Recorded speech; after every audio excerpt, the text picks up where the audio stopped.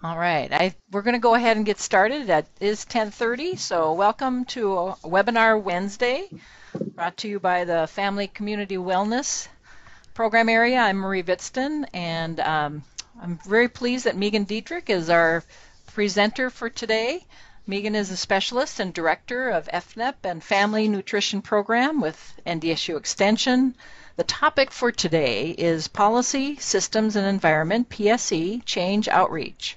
What, why, and how?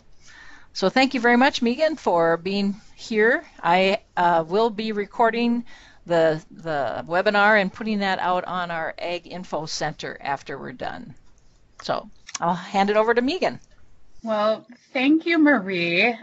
The first thing I would like everyone, I see a few of you have answered this question, but if you could go ahead and answer the question on the poll, how much do you know about policy systems and environmental change approaches, which we call PSCs?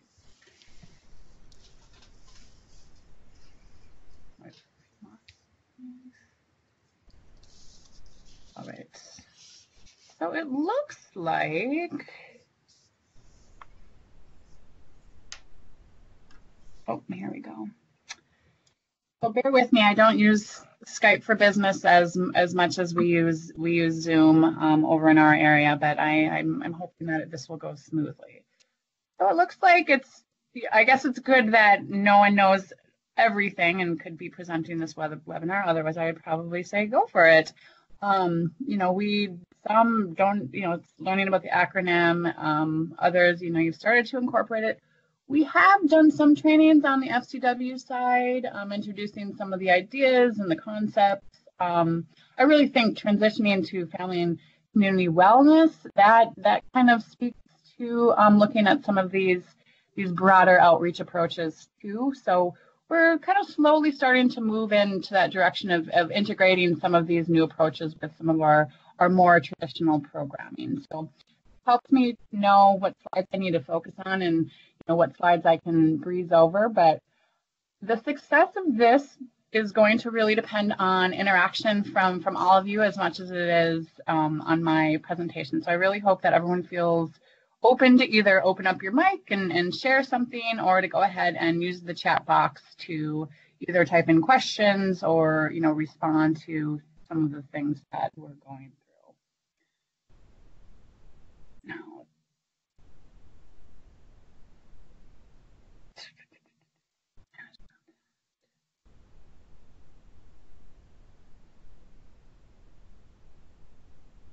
all right, here we go.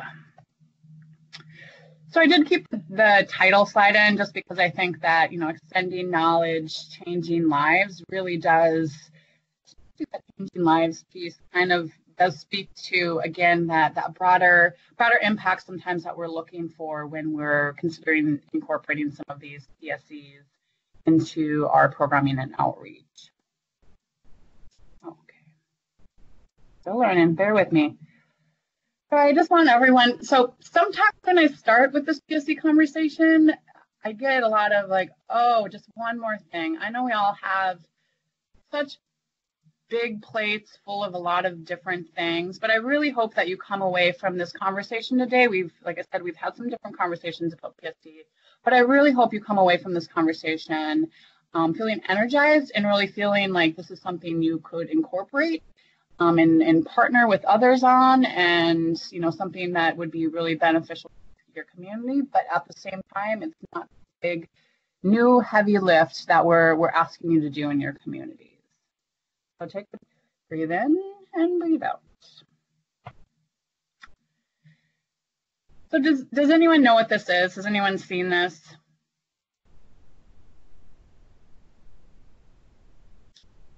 So this is the spectrum of health. So this is something that's used pretty commonly in public health areas. So the reason I am talking to you today about policy systems environmental change is not because I have a public health degree by any means. I'm pretty strong community nutrition person. That's what my degrees and experience are in. But gosh, 8+ years ago when I took the position as as director of the Family Nutrition Program, it happened at the same time that there was large legislation called the Healthy Hungry Free Kids Act, or Child Nutrition Reauthorization. So it's the reauthorization bill that really changed the school meals program. So I'm sure everyone heard about that. Some people were happy about it, some weren't happy about it, but it was this major overhaul of school meals. One of the changes, one of the things in that authorization bill that changed our program was it cut our funding. So some of you also might remember we used to have a pretty footprint for F&P used to be quite a bit bigger. The other thing it changed was that it changed our approaches. So we always had a very strong direct education approach with F&P, and we still do. Direct education is still a really important part of the work we do and our impacts. But it did change and required, we mandated through a kind of a slow, gradual movement towards more integrated approaches. And so it's kind of that integration of direct education, that skills-based training, which was really our traditional work we did, and these new policy systems and environmental change approaches. So I came in right as this bill was coming in as a new coordinator at the end of 2010, and I didn't have any clue, you know, what it took me a lot of, and I'm still learning, but it took me a long time to kind of figure out what PSE looks like. So the reason I'm showing this is it's a different way of kind of showing the levels of what we're trying to reach with PSEs and then with some of our other work. So at the bottom is strengthening individual knowledge and skills, which is what the traditional, a lot of the traditional work we're doing and promoting community education, and then now up educating providers. That's a lot of the train the trainer work. So we do a lot of that, as well as, you know, again, fostering coalitions and networks. The P, POC, stands for policy. That makes a lot of people nervous because they're like, oh, we can't do policy work, or, we're not supposed to be lobbying and doing some of that. So I'm not asking you today to go out and start doing policy work, but just to understand how policy work is a part of PSCs and is a part of kind of that broad level impact. And I'll share some examples of that. Actually, one of the things that we're working on right now up with the Turtle Mountain Band of Chippewa is looking at walkability and connectivity in their communities. And something that's come up, and it's come up in other tribal communities, is a policy that wouldn't necessarily be apparent. And that policy is animal control policies.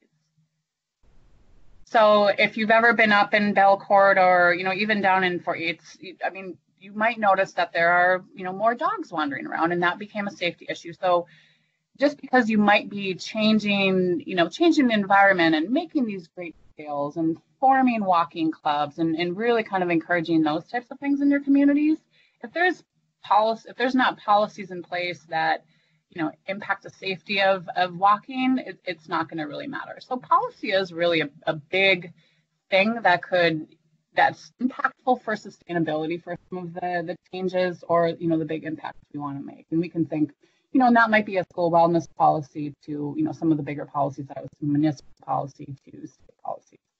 That's what the P stands for. Doing that. I'm not gonna systems. The S stands for systems, and that tends to be the thing that people get the most caught up in. Like, what does this mean? I always just think of it as like a norm, like a change in norms.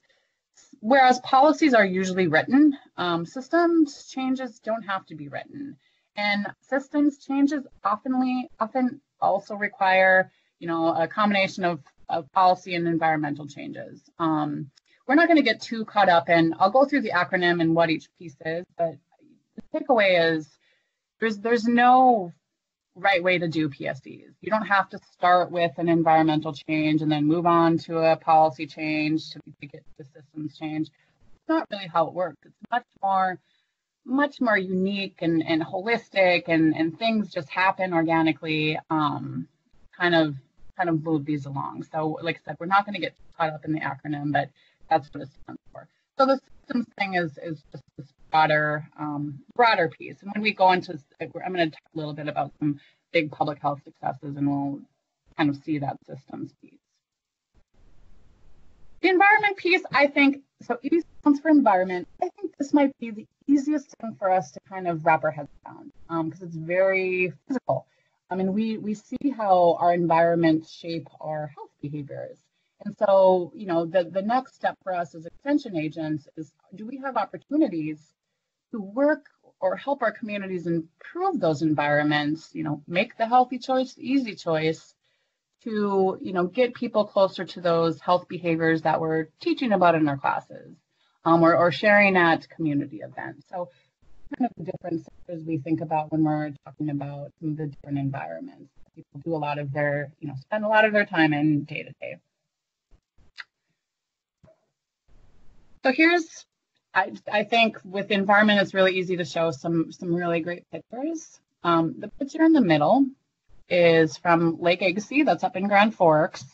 And you can see how, what a great, it's just a beautiful display. So not only does the food look appetizing, they're not just, slopping a spoonful of peaches on your plate. It's, nice little containers, which, although more expensive and may contribute to food waste, really has shown to be an enticement for kids to grab. It's, it's easier than going through the line. And then look what was grown in our school garden. That's a huge one. Research really bears out that helps kids get more excited about eating fruits and vegetables as if they either participated in the growing or know who did. The other one to the right of that is, let me see, I'm not sure if Sue is on. Let me get a feel for it. Oh, Linda's on. So Linda, you probably recognize that Lake Agassiz picture that I used. So that's Linda Custer from Grand Forks who shared that. And then that buffet table. Does anyone want to pop open their mic and share why that buffet table might be an environmental change? It's from one of Sue Millender's outreach efforts. Or you can type it. Oh, Nicole. Is it like a church that changed the type of foods that they were serving? Yes, or exactly. A function. Right, and then there's one more thing about not just the types of foods. Did they kind of make it a rule that they would only serve certain types of food? Right, exactly. So there is a policy in place, but also in that picture, the healthy stuff is first.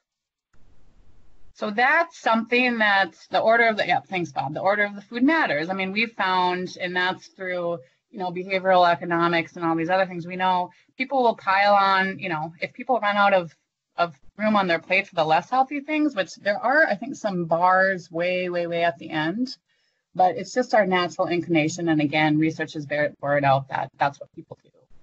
So that's something from, and you mentioned, you picked out, Nicole, the Faith Communities Alive effort, and that incorporates, there's some direct education and outreach, there's some policy work, there's some kind of systems change built in there, and then there's these environmental pieces, there's signage, reminding people, about, healthy behaviors, and then, this really intentional approach to encourage healthy eating during their different, celebrations and fellowship. So the other thing, I included those stairs because there's a lot of environmental changes we don't even think about. Those stairs, I was thinking of stepping on. Stairs like these are much easier to see because of the way that they're, different colors. So even something like that can be an environmental change. So if there's stairs that are in an area where, a lot of seniors use and they have the opportunity to make that change, that would be something that they so. That's an environmental change. Again, I feel like probably the thing that we do the most in when we're working with PSCs, we do, kind of start with environmental changes and then it branches out because those tend to be the ones people recognize the most. So that's the acronym, Policy, Systems, Environments, PSE. Does anyone have any questions or comments, things they've done or used in their programming that is PSE? Hearing none, I will move on. So this is an interactive. I am going to pull up the whiteboard. I'm having fun with all these different things on Skype. Okay. So brainstorm what you think the top 10 achievements, according to the Centers for Disease Control and Prevention, the CDC, top 10 achievements in public health in the past century.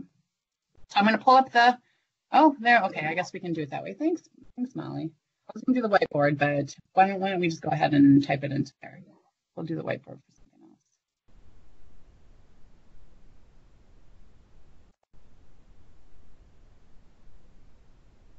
So Molly, clean water, vaccines, seatbelts, anyone else?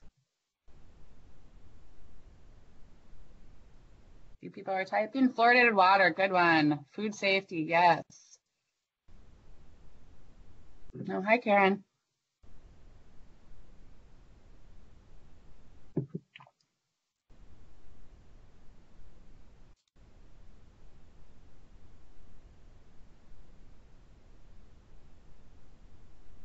Food labeling, yep.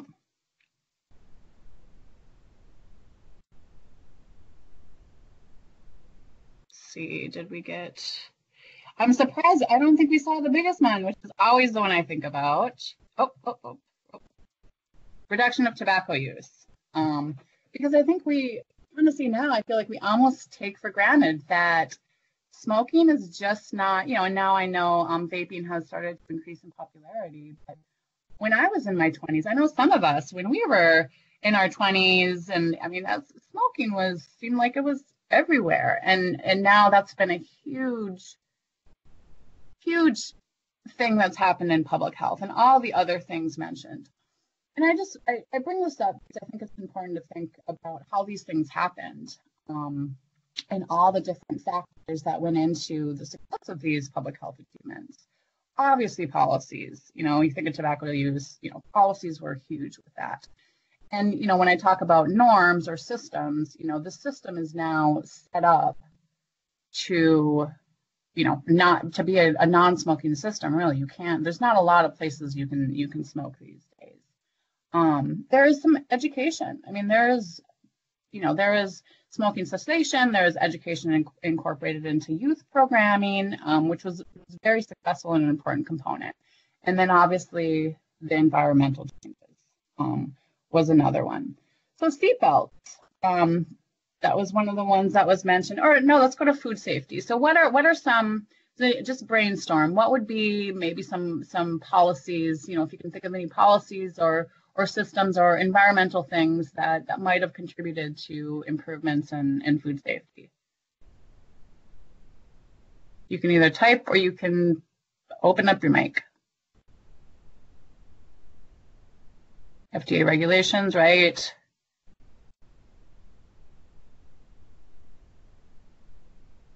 You think even the sneeze guards, that's an environmental change that, I don't know if I would go to a salad bar if they didn't have a sneeze guard, and you just take it for granted, but that hasn't always been in place. So what about, you say, well, these are big things. What is our role in these? And what are our next public health needs, or, community health needs that, we might be able to take some, to do some outreach in. And really also looking at this, extension helped with a lot of these things. Extension, both direct education and some other partnering, declines in deaths from heart disease and stroke. Definitely we had, input on that. Safer and healthier food, healthier mothers and babies. So we've been doing this. I'm sure there is probably extension materials you can find on fluoridated water. I don't know, but certainly those types of things are what extension's always, taken a role in. I'm not going to get to, this is another thing we show quite a bit, is the socio-ecological model. And again, the reason we're talking about PSEs is it tends to, the more of these circles we can impact, the greater the impact is. And the more sustained, and when we're talking about gold standard of long-term behavior change and population health, it's really trying to hit at all these different factors. So impact. We talk a lot about impact, public value, those types of things in extension. There's a lot of factors in impact. And each of the different things we do include these factors in a different way. For PSEs, they hit each one of them in some way, shape, or form. So when we talk about reach, that's like the number of people. It's also, especially for people in if you're like, well, I'm not ever going to have a big reach because I live in a more rural, less populated community. Reach can also be a percentage of your audience. So if you're saying, hey, in my community, 60% of the school-aged youth are, in 4-H programming. That's a huge reach, versus using a number of kids, which compared to, bigger counties might not seem as impactful. Frequency is just that dosage piece, it's like how many classes kids go to and how long those classes are.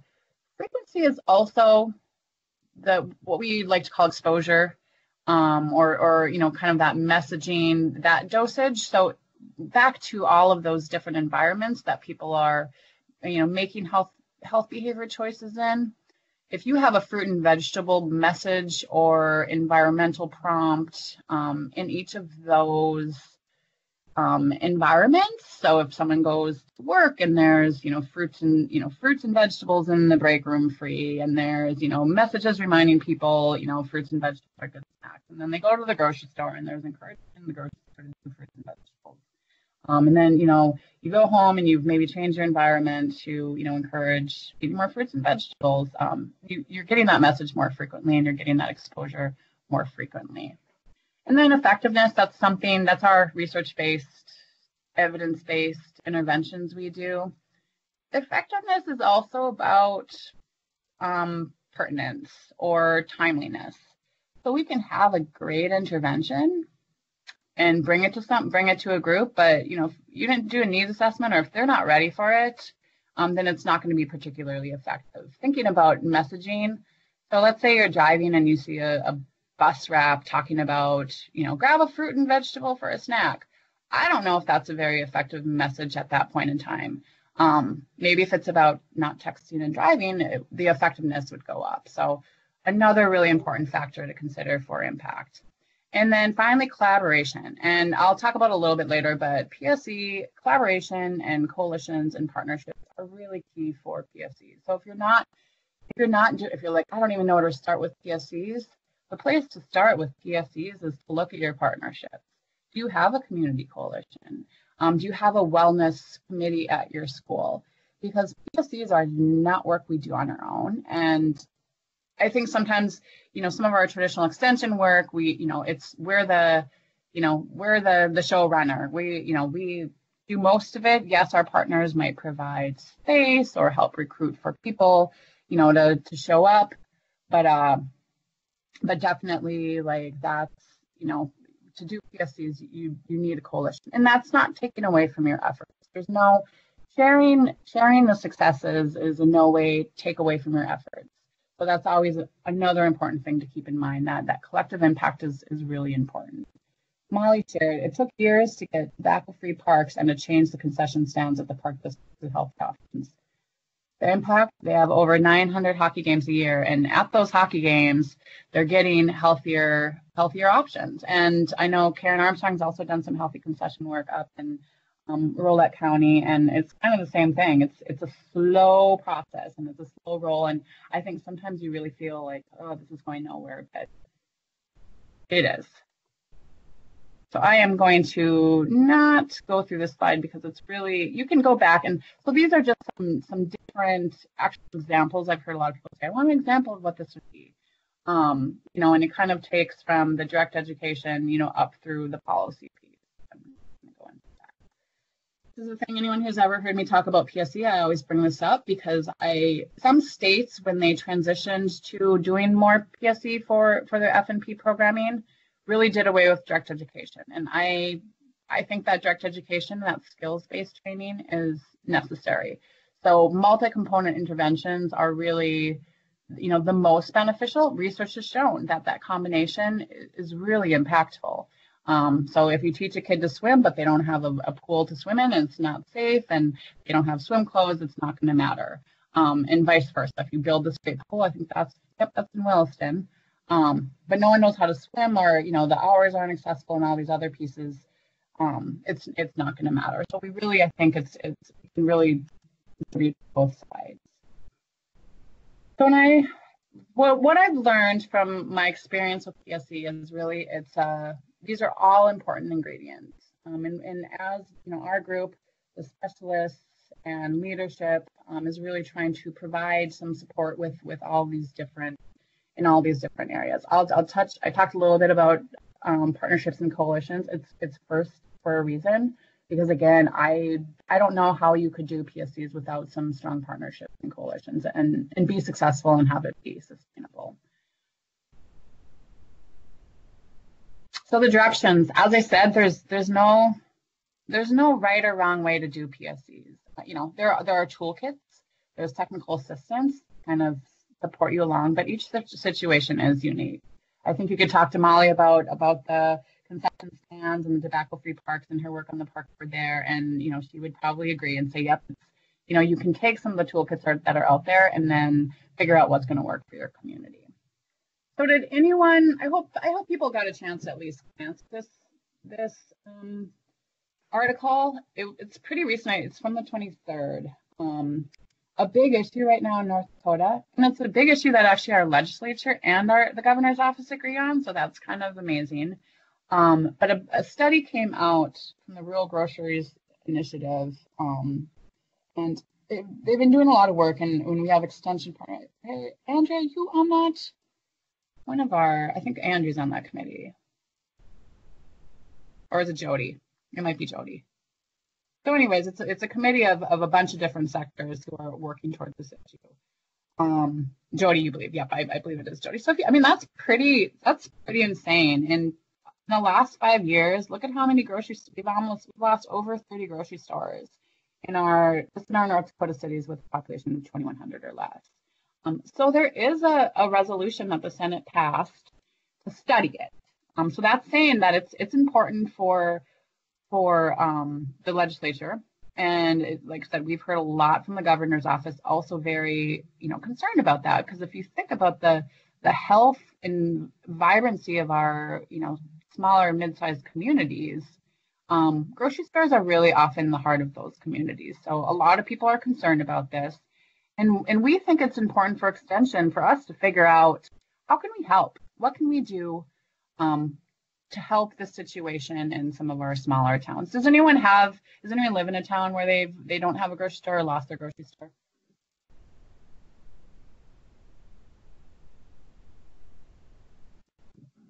It's not looking like anyone does. So, but I mean, it is, I've heard it anecdotally, and we know that it is something that's been coming up. So case study. I'm going to have someone I want someone to read the case study, not me, so you don't get sick of my voice. Can someone read this?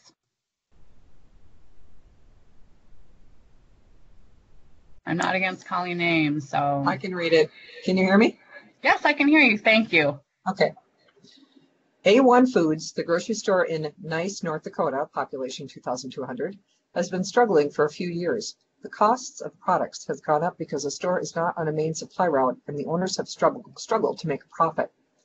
While the owners want to provide items like fresh produce, the cost combined with product loss due to perishability and fewer buyers often means there is no profit on those items or even a loss.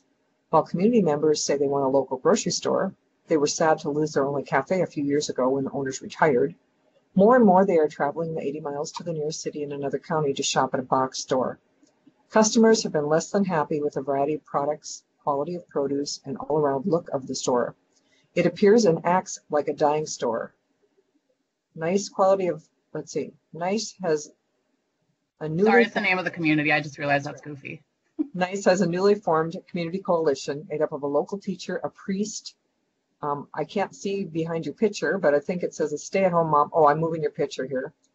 Stay-at-home mom or parent and the mayor. Besides farming, Nice has a processing manufacturing plant. Nearby, many of the workers, some of whom are immigrants, live in a smaller community adjacent to the plant and aren't as connected to the tight-knit Nice community. So thinking about those factors, in thinking about your role as an extension agent, and maybe some of you have already done work in this realm. Question 1 to think about: what are the community assets, characteristics that can benefit this situation? And you can either type it in or open up your mic and share.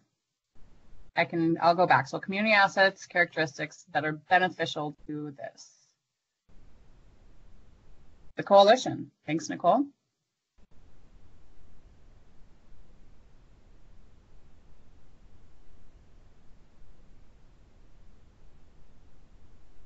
A close-knit community, yes. 80 miles, that's a long, that's not 20 miles, that's a long way to go.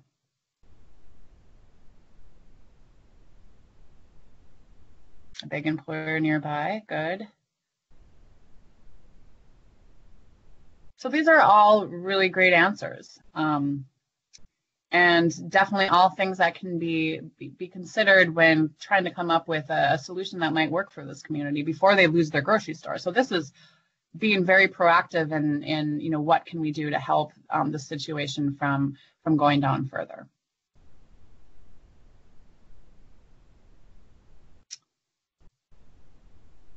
What are some community needs in this situation? Kind of on the flip side. Go back. Or some of the, you know, the needs or the concerns. Oh, yeah, thanks, Karen. Farming background may make it easier to sell the buy local concept. Fresh produce is a concern. And from a variety, so the customers are concerned that the produce doesn't look that great, and then the store is concerned because it's expensive to get in produce, and then no one buys it. Or it sits there and then it looks worse and worse.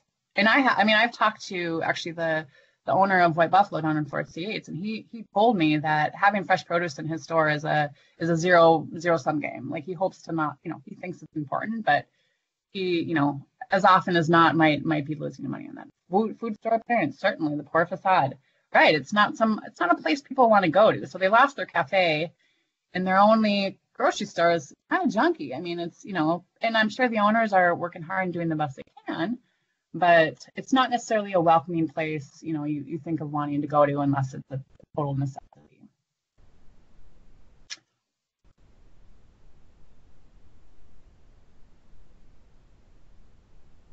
What other people sectors should be, so thinking about this coalition, so who are their coalition members? Who else could be on that coalition? So there's a teacher, a priest, you know, stay-at-home parent, the mayor. Who are some others that might be employees from the nearby plant? Great. Oh, good, Karen, I love that idea. Promote prepared sandwiches for a quick meal as cafe is not available. Rural people, farmers, right. Get a farmer on that. Local growers, yes. There's one specific person on that coalition I'm looking for. Community members, yep, from the adjacent town, yes, because there's other towns around. I mean, if it's 80 miles, there's other towns around. Extension agent, yay, Marie. Extension agent, Andrea, yep, okay, now, yep, now you're all getting it. Yep, the store owner, certainly. I mean, they're you know, all people who are invested in the success of the store. It's nice that the mayor's involved, because mayors can always see things that, you know, community members might be seeing. Good. And finally, how can extension help?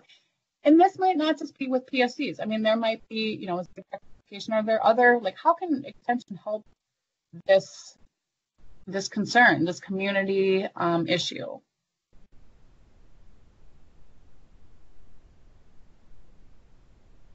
Facilitate discussion, good. Shop Healthy, Stock Healthy. And Shop Healthy, Stock Healthy is an intervention. It's a PSC that was developed at the University of Missouri. Some of us have been trained in it.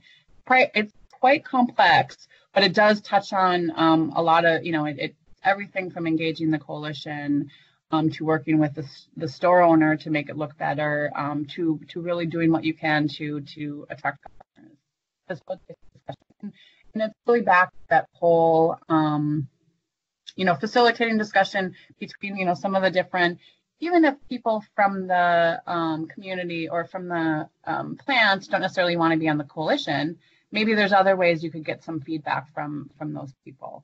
You know, and maybe there's ways you could, you know, you could work with that plant to, you know, put up some signs or encourage them to, you know, go in and use the stone. Maybe if there's immigrants, you know, you could work with the store owner. Maybe there's some, you know, specific to their, you know, nationality or ethnicity, you know, some foods that might be of interest. I think it's up in Grafton, but one of the best Mexican restaurants I've eaten at, you know, I think is up in Grafton. I think part of that's probably due to, you know, they have a population, you know, population of some farm workers that are, you know, from Mexico, and so they have a really good Mexican restaurant up there.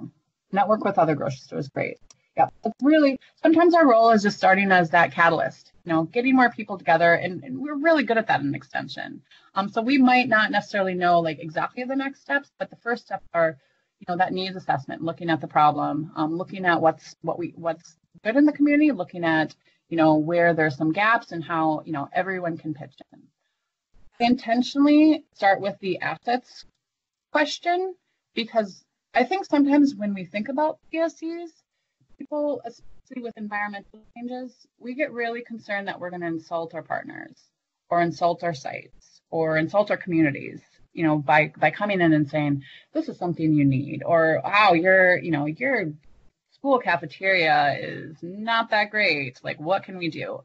And so it's really important that we come in and start with the positive. Say like, hey, you know, your wellness coalition is doing some great work and really trying to, you know, make some improvements. How can I help? So it's not taking a, you know, that negative approach, but really looking at all these great things that are already going on, and that a lot of you are already doing and making those connections. Any other comments or questions on this rural grocery issue? So if Extension were to take this on as a statewide effort and then as a, you know, county community effort, what do we need? What do you need?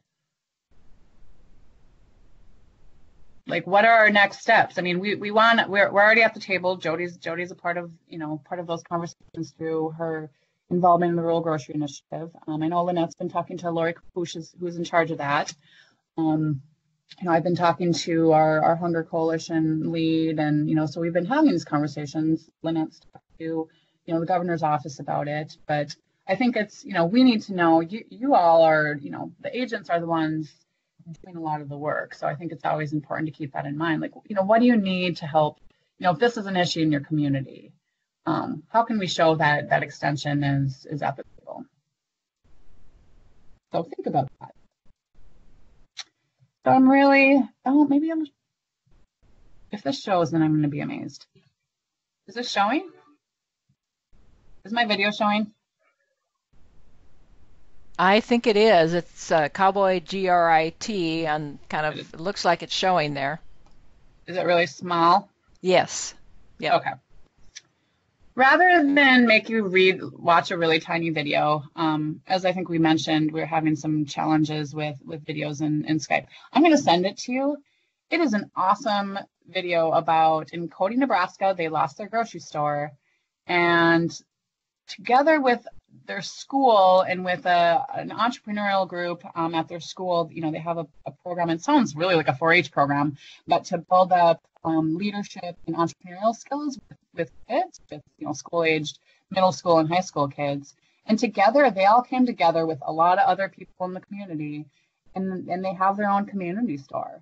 And it's run, you know, by volunteers largely, but the school, like the kids, work in it, you know, so they're learning a lot of entrepreneurial skills and money management skills, and the whole town has really come around, you know, come behind the Circle C market, and people shop there and they do events there, and it's really, you know, reinvigorated the town, who, you know, lost their grocery store, and now they've done something creative and unique to fill that gap. So it's a really fun video to watch, and, you know, may get some juices flowing for if you have communities that, you know, have some similar struggles. So I apologize. I will share that as a link.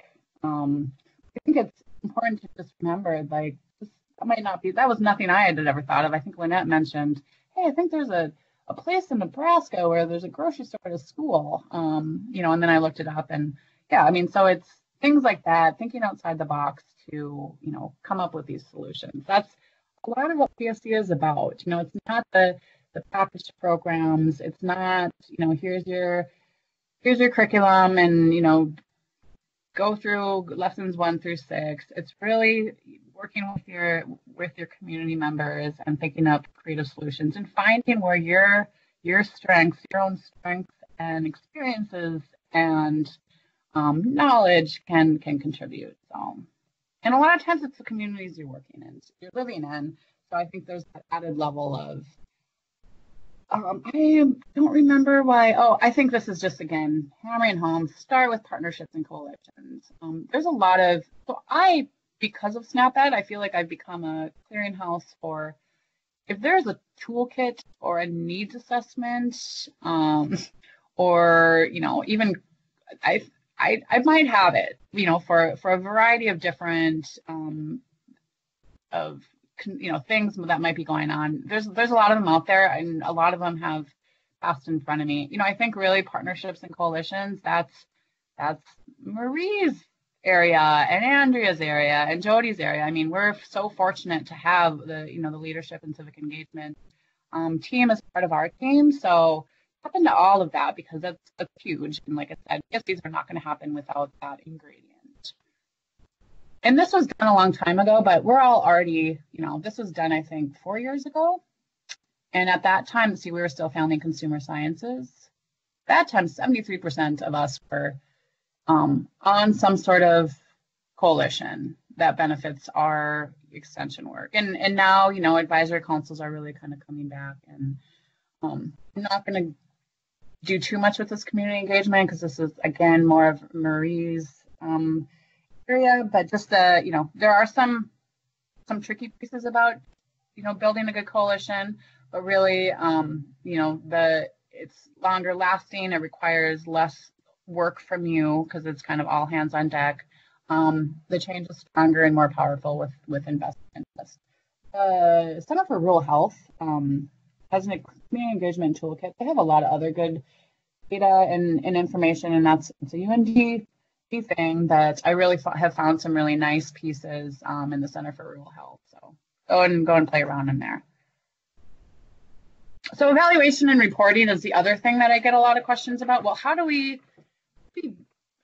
show that we're doing PSEs? With direct education, it's really easy. It's surveys. Or, with the other programs we do, it's pretty easy. It's, you survey and you say this many people went through the program and this is what we're reporting now. PSE is a lot trickier. But luckily with pairs, we have a lot of different places we can report PSEs. You can share these great successes and impact statements, success stories, indirect activities. So if that's a lot of times people use those for events or articles. But if you're doing something like going to a food pantry and, encourage, doing food demos, something like that, which would be a somewhat of a PSE in that it's, kind of an environmental nudge to try to get people to, take some of the dried beans or other products that, might be healthier and less enticing. And then partnerships and coalitions. That's where I'm seeing a lot of it. And I'm seeing a lot of the PSE work being reported through partnerships and coalitions by FCW agents, not by our F&P team, who's required to report on that. But it's being reported in those partnerships and coalitions. And then again, in some of the success stories, those are probably the top 3: partnerships, coalitions, and success stories. So you can look at other people's partnerships and coalitions and success stories and see what they're doing. Another nice thing about, I'm pretty sure, I can't see everyone's, but I'm pretty sure you all can see everyone's too. It's not there's not really a privacy setting on there. The PSE site activities, that's something that only F&P has right now. However, if we do start to move into doing more PSEs with FCW, the Kansas Pairs team has said that they would do a PSE site activities module for extension, for our extension, which is not as complicated and involved as ours is for F&P, but ours for F&P is targeted or is tailored for the federal stuff we have to report for SNAP-Ed. So it's something to consider. So, I mean, it's hard to be asked to do something and then like, well, I don't really have a good tool to show the work I'm doing. But it's possible, so that's, we might be having some future conversations. I know I have talked to a few people who said they would be interested in having access to like a, PSC site activities because it really does capture, all the different aspects of that. So something to keep in mind. So I want to wrap up with, 15 minutes, I hope this is enough time. I hope everyone at least got a chance to just take a peek at that reinventing the traditional senior center in rural areas to attract a new generation of individuals. This came across my email from our department because Ardith Brunch is in our department, but Jane was really involved in this research. It was done in North Dakota. It was done, right, Jane? It was all, I'd have to look back, but it was all focus groups done in North Dakota. Yep, it was a contract with the Division of Aging Services to conduct this study. And, and it showed some really great information that I think maybe a lot of you might have experienced just by talking to seniors or, but I don't know, when I read this, I was like, oh, there's so many opportunities for extension to, and this is what extension is about. Seeing this research and then figuring out how we can take action to improve our communities. I read something, and Jane, you might know more on this, but that North Dakota seniors are the most likely to be living alone. Yes, that's correct. And that we also have a pretty high rate. So we also have social isolation issues, which is probably, somewhat related to that.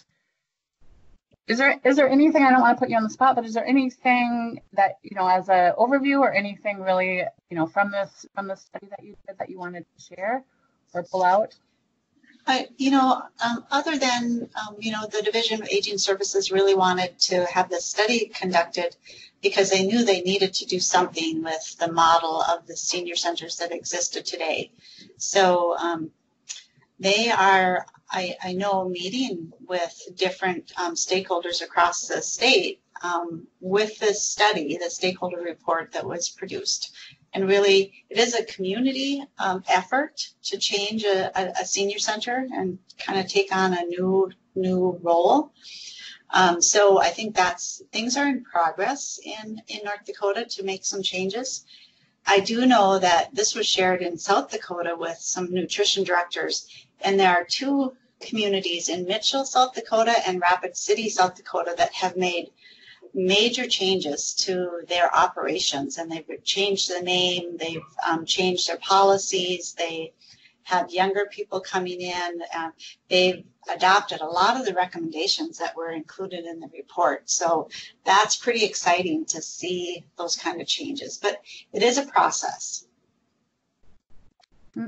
Thank you. That's really exciting to hear. And also that, I think that there's definitely opportunities, and I'm sure in South Dakota, extension was at the table in those communities when I guess their model is a little bit different, but. Yeah, absolutely.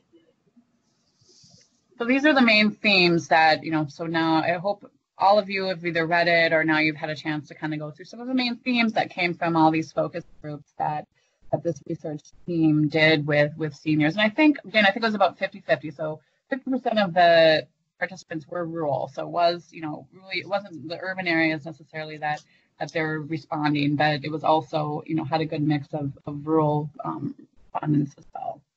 Yep, there were 8 locations in North Dakota, and 2 were Grand Forks and Bismarck, but the others were varying sizes, but it was a good mix geographically and urban rural.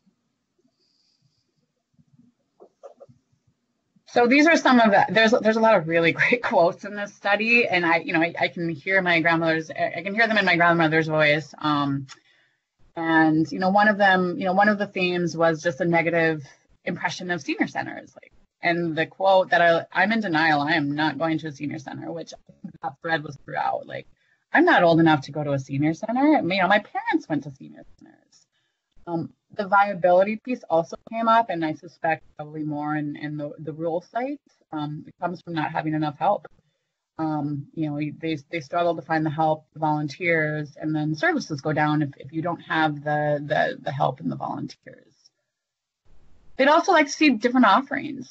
The traditional, some of the traditional things that senior centers might have offered. Their baby boomers are hip. They want to do different things. They wanted technology. They wanted health and nutrition and some physical activity pieces. Definitely came up. Stepping On would be, I could see Stepping On being a great program because that also kind of came up as something that, they were looking at finding out more of. They're not just giving up as baby boomers. They want to learn more and learn how to do things to prolong their good health. And then another theme is just changing the whole concept of the senior center. I don't want to go to a place where all it is old people like me. I want to go to a place where there's can be people of different ages. And so this is kind of this like rolling out, thinking of new, like what Jane said, they're just totally redoing those centers in Rapid City and in South Dakota. And then this whole clubhouse. I want to go to a clubhouse. I don't want to go to a senior center. So just kind of some of these quotes and these thoughts around what's needed and what's wanted. And this is another quote I pulled from the research study that I really think speaks to really any PSC that we're looking at. There appear to be concerns unique to each senior center location that will require grassroots input to find solutions to each center's challenges. You could replace senior center and centers with school, with any of the locations where there's some unique situations going on that you might be able to offer some assistance. There's no one size fits all with PSCs. So we will wrap up with another case study. I'm going to ask another person to read through the case study.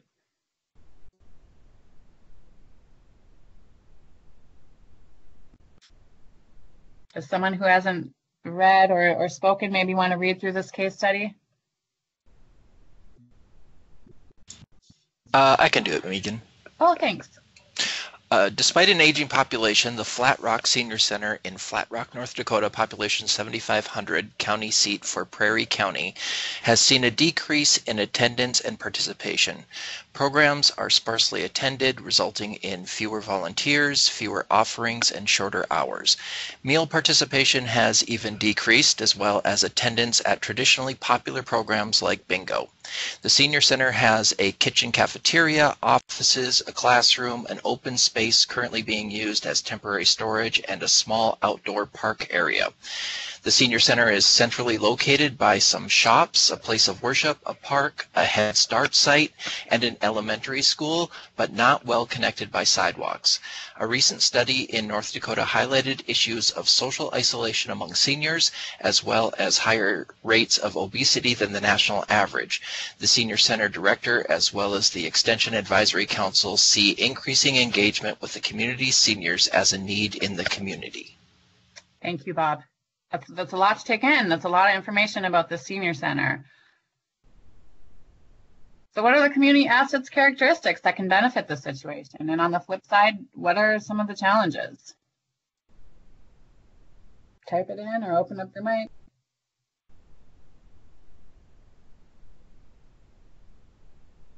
Walkability is a challenge, yes.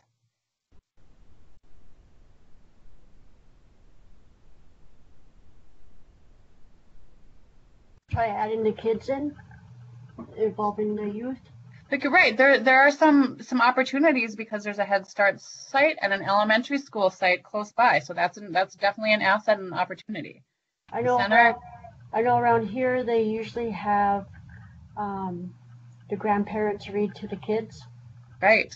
So they have an adopted grandparent program. Some of them try that. So. Good, thank you, Reba. So Maria Center is centrally located. There's outdoor space. So what could we do with the outdoor space? Just think, gardening, right? Outdoor space for gardening. Put some raised beds that are accessible. There's lots of opportunities. There, right, Dina. There's a kitchen and a cafeteria. Senior cooking classes. Right, senior cooking classes could be or classes offered outside, right, Nicole? I mean, so I think one of, we've the location is great. They do have some assets in the building and outside the building, so the location is great. So that said, okay. Oh, what other people sectors could be engaged in a solution? So far it's the senior center director and your advisory council of, I forgot what I called the county. Prairie County. The advisory council, the extension advisory council of Prairie County is really interested in making the senior center more viable. But what other people sectors could be engaged in the solution?